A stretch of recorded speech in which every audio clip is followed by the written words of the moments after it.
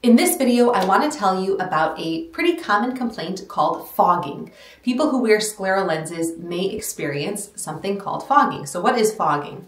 Fogging describes the symptoms that people have when they wear their lenses and their vision becomes blurry right after putting the lenses in. That's more uncommon if they're in a good fitting lens. Sometimes it can happen a few hours later, and then for other patients it can happen at the end of the day. So fogging can happen for a few reasons.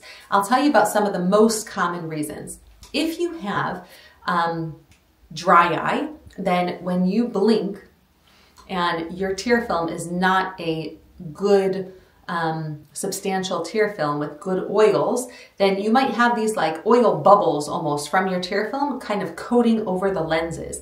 If you have blepharitis or you've been told that you have meibomian gland dysfunction, that may happen to you. That is an issue not with the fit of the scleral lens, but that's more of an anterior surface issue where you have to address the dry eye if you want to wear the sclerals comfortably without fogging. So that would mean using warm compresses, that would mean using eyelid cleansers, artificial tears during the day, and those things can help relieve some of that fogging. So that would be anterior fogging.